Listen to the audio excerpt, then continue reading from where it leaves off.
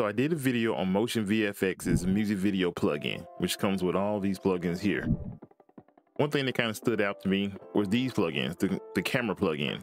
They came in very handy for me in my last few edits, and not everyone has $100 to drop on a plugin. So I decided I will make my own versions and give them away for free. There's a link in the description to my Ko-fi page. You can download it for free. You can pay what you want. All donations are welcome. After you download, you get this GS camera file. Just double click to install. Since I already have it installed, it asks me to overwrite. So I'm gonna hit overwrite.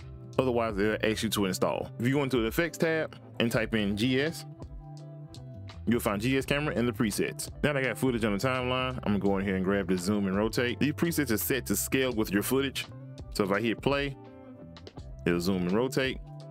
But if I take this footage and drag it out, it'll scale to whatever your length of your clip is.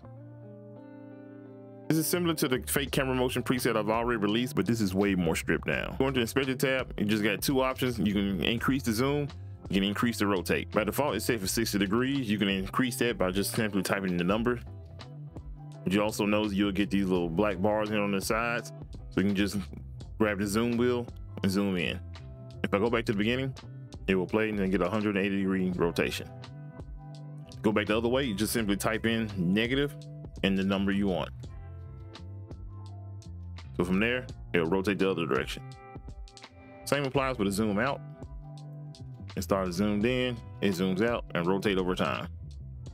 I save each preset as a group. So if you go into the inspector tab and click this little icon here, it'll take you into Fusion. You open up this group and then double click on the icon and within the group, it will actually take you into the transform node. You also can see the modifiers I use to create the preset, and you can actually go in here and tweak them yourself if you would like, create your own. Now this preset is 100% free, but if you would like to support the channel, all donations are welcome. At the bare minimum, hit like for the YouTube algorithm. Thank you again for 2,000 subscribers, and I'll see y'all next time.